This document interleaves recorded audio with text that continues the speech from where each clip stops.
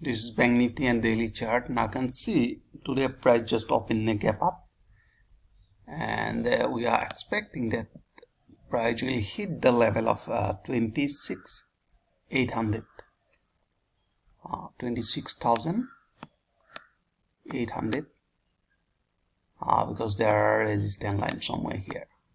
So we are expecting that price will hit this level. All right, price are creating higher high, higher low, higher high, higher low, and next high will be somewhere 26,800. 26,800. Why is it important? Now you can see 26,800. There is a resistance line, because here you can see multiple rejection. Have you seen? They have formed as a support, and I connect this supporting line. Now you can see it act as a resistance. 26,800. 26,800. So right now here you can see we was expecting the price will hit the level of 25,800. 25,800. So finally you can see price broke this level, and next the target is 26,800.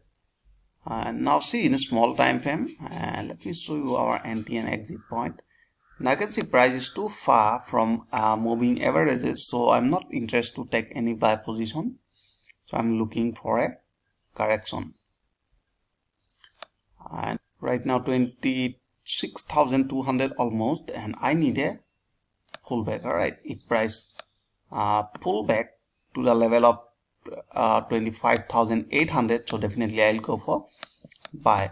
Otherwise I will apply scalp trading strategy. So I hope you enjoyed this video. If you like this video, please like and subscribe, and thanks for watching.